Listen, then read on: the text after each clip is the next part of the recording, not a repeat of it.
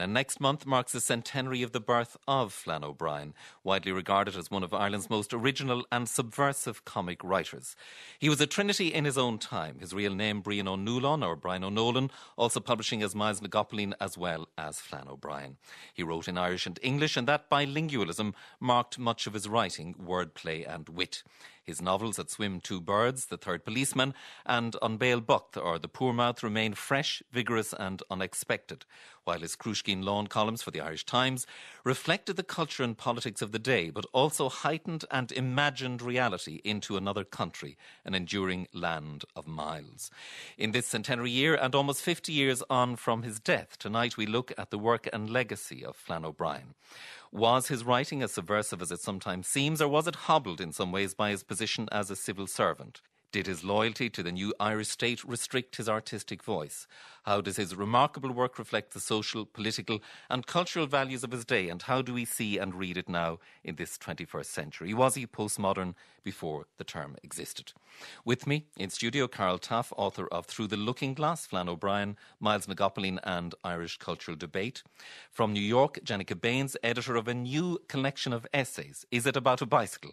Flann O'Brien in the 21st Century. And joining us from Oxford, Sligo-born Keith Hopper, who teaches literature and film studies at Oxford University and is author of the book Flann O'Brien, A Portrait of the Artist as a Young Postmodernist. Keith Hopper, in a recent article for the New Statesman, you wrote about Miles, or Flann O'Brien, as this postmodern writer when it was neither popular nor profitable, in his own words. How do we see that postmodernism in his work? Well, I suppose there's two ways of thinking about this. You know, there's 2 points to introduce people. As Miles, he's the greatest satirist probably since Jonathan Swift. But as Flann O'Brien, he is, as you mentioned, the trinity. He's the vital third element in the trinity of the great Irish novelists. You've got Joyce, the father of modernism, Beckett, the son. He's the Holy Ghost in the machine. Unlike Joyce or Beckett, he never lived abroad. He stayed at home. And so the strategies of what he called silence, exile and punning are of a different order. I think he wrote at a time when there was extreme censorship in Ireland. And behind the linguistic fireworks that he's famous for, I think he says more about the realities of Irish life in the 40s and 50s than Joyce or Beckett ever could. So he's quintessentially postmodernist. He comes after the modernist project and responds to it in a very new and original way. It's very striking. You mentioned censorship there. It's very striking that his work was never censored. How come? Well, it wasn't censored yet. The laws are still on the statute books. It wasn't for want of trying. I mean, the later novel, The Hard Life, from 1961, has a character in it called Father Fart, which F-A-H-R-T, which was part of his attempt to provoke the censorship board into slapping a ban on it. I mean, it wasn't banned, it was just ignored, much to his disappointment. But I think the spectre of censorship hangs above his work. I think in the 40s, 50s and 60s, all of the major modernist writers were banned in Ireland, including Joyce and Beckett. But I think if you read his novels carefully, like At Swim or The Third Policeman, he smuggles in a great deal of taboo topics, especially relating to sex and sexuality. I think it's part of what makes him such a complex and subversive writer. And we'll return to that complexity and I suppose, again, the subversive element in it. Carol Taff, if we take that image of Ireland through the looking glass from the title of your book and hold up the mirror of Flann O'Brien, Miles Nagopaleen's work, to the Ireland of his day and indeed, I suppose, to Ireland now, what do we see? What's reflected back? Well, I use the image of Lewis Carroll's Looking Glass because I think a lot of what Miles does in the column is to make the ordinary very, very strange. And what I see in it is a kind of surreal and nonsensical version of Ireland. You know, we think of the Ireland of the 30s and 40s as a very dull and provincial kind of place, you know, very claustrophobic. But when it's refracted through his kind of wild imagination, it comes out very, very differently.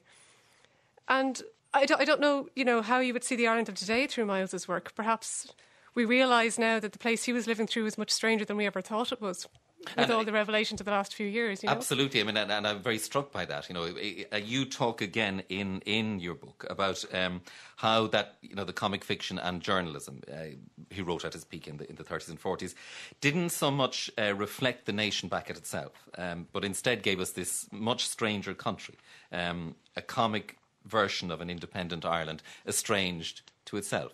And that's, I suppose, in a way, that's what we're looking back to now, is that notion of an estranged country.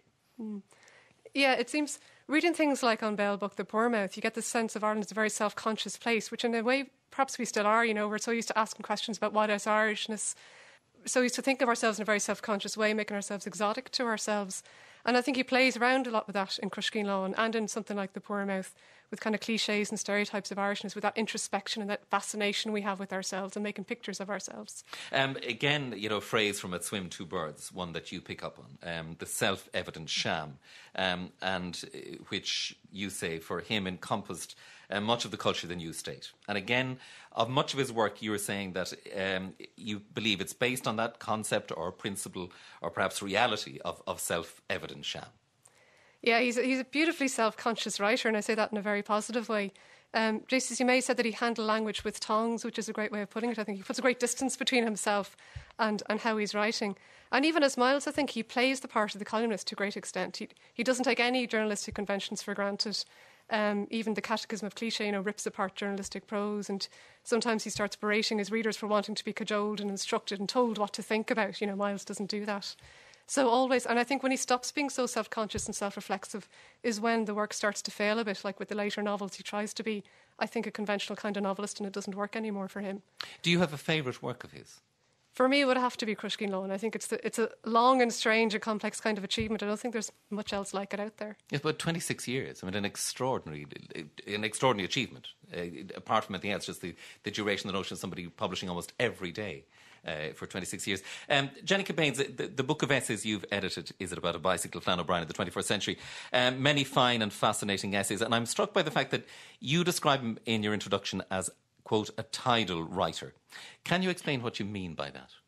Sure. Well, one of the defining features of Flann O'Brien and Miles Nagopoline both is that he works in multitudes. He comes up with lots and lots and lots of different versions of himself, lots and lots of different names for his characters and names for himself. So in that way, he likes to sort of express as much as he possibly can, and then on the other hand, he won't give us very much in other regards. So, for instance, we know very little about, for instance, the women in his books. He gives us very few women, and we can sort of pull from that very little about what he wanted to make women be in his literature. But on the other hand, we have these fantastic characters, like in At Swim Two Birds, where we have Slug Willard and Lamont, and just these fantastic characters that he conjures out of sort of the public consciousness, really, this idea of a shared literature. So, Carol mentioned there the Crushkeen Lawn, as possibly her favourite, and a remarkable achievement, possibly her favourite aspect of his work. Again, you said that, arguably it could be seen as his magnum opus. Oh, absolutely. I mean, there's just so much work that can be done still with the Crushkeen Lawn. I mean, Carol has really broken new ground with her book, which is really taking the first serious and considered look at Crushkeen Lawn and what's there, just to see even what we have, because there, as you say, there is just years and years of columns where in many of these he would have been writing almost daily. So just the sheer volume of what's available to us is so astounding that it's difficult to find a point of entry, and I think that's something that we're kind of still working on right now. Carl, is there still a huge amount that we're not familiar with from the Crushkeen Lawn columns? Yeah, it's kind of an endless kind of swamp once you start wading into it, A lot of the stuff that's published in collections at the moment is from the kind of early 40s. It is really kind of the peak of what he was writing, but there is a huge amount of other material that's kind of been lost away in the archives. And now, of course, that the Irish Times Digital Archive is available, it's much more accessible to people who can start roaming through it, and even the Times has started republishing a lot of it. But it's incredible to think that this is one of our greatest writers of the 20th century, and there's still a huge amount of material there that hasn't been read since perhaps it was first published maybe 50 years ago. Of course, many writers have acknowledged a debt to Miles, to Flann O'Brien. Many have been inspired by him, and one of these is novelist and short story writer Kevin Barry. I think it's fair to say that Flann O'Brien is the kind of writer that you'd have a phase with. I certainly did so in my early 20s. I was living in Cork, and I had a kind of a 6-month period, I suppose, where I would have refused to read anything except Flann O'Brien. And of course, it's desperately dangerous for a younger writer to read Flann O'Brien, because you start coming out with all pale imitations of Flannisms, and you have to work them out of your system. But when I go back to him now, when I read him now, and I do so more than occasionally, what's interesting to me is I'm increasingly drawn as much to the newspaper columns, to the Cruskeen Lawn, as I would be to the fiction. And he disparaged the newspaper columns himself. He felt they were keeping him from his life's great work. But I'm not sure if any of his fiction is entirely successful. I don't know if he ever wrote a perfectly successful novel. I think he let himself into all sorts of weird contortions and convolutions with the fiction and kind of went into dead ends. And what's really interesting is when you go back and read the newspaper stuff now, so much of it reads so freshly. He doesn't seem at all like out of time. He doesn't seem dated. He's not a museum piece compared to some of the other creatures who were writing at that time and who would have been far more esteemed than he would have been at that time, without naming names, Sean O'Phelan. And I think in the 20th century and the late 20th century, an awful lot of Irish literature kind of decided that it had to go in one of two directions. It had to go either towards Joyce or towards Beckett. And Flann for a long time was kind of ignored. But I think all along there was a glorious third way available to us, which was to go for deranged comic innovation, which is the only sane response to Ireland as a concept. And we live on a very skewed and strange little island. And you have to have a warped vision to see it clearly, if that makes any kind of sense. The novelist Kevin Barry there. Keith Hopper, I suspect you might not agree with Kevin Barry on the success or otherwise of Flann O'Brien's novels.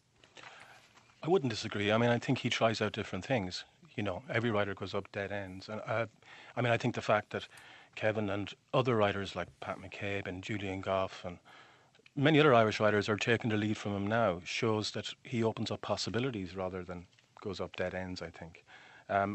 I think there's very little to compare in any tradition to At Swim Two Birds or The Third Policeman. That's when he's at his best, you know. When you teach these novels of Flann O'Brien to students who haven't encountered his work before, what's the general response? I think you get different responses depending on who you talk to, you know. He's got this reputation of being a funny man, of being a comic writer, which is part of the reason I think he's been overlooked in some ways. But there's a great kind of darkness that runs beneath that comedy, and I think different people respond to it. You know, you speak to students in America or you speak to students in Oxford here, and sometimes they don't get it outside of the funniness. But, you know, he's a cult figure across Central and Eastern Europe, you know. You speak to students in Prague, or I've spoken about this in Tokyo, and they don't find it strange at all. They see that fantasy is the only way of actually describing life as it's lived, the kind of ordinary madness of things. And again, I suppose that, you know, this whole thing of language and linguistics in O'Brien, that strand of Irishness, of Gaelic that underpins almost everything and allows him to play so much with language. I presume again that actually hits a chord, we'll say, in Eastern Europe. I think so. You know, there's an Austrian film adaptation of At Swim Two Birds. Some of the best scholarship at the moment is coming out of France, Germany, Holland. And I think language is really the key to understanding his genius. The fact that, you know, as a child he was homeschooled, he grew up speaking Irish, didn't really engage with English until he was in his teens.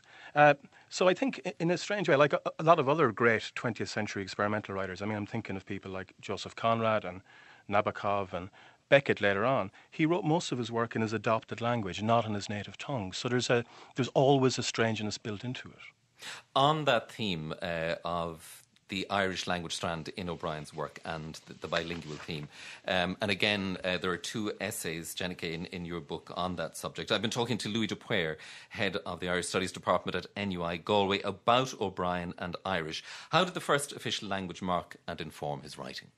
I suppose I'm interested in the extent to which Brian O'Nualane's own complicated and in some cases fraught relationship with the Irish language is central to his understanding of the futility perhaps of all language as being adequate for purposes of communication and understanding, and indeed even for the apprehension of reality. There is a deep, deep suspicion about the capacity of language to generate meaning and meaningful interactions between the human mind and reality.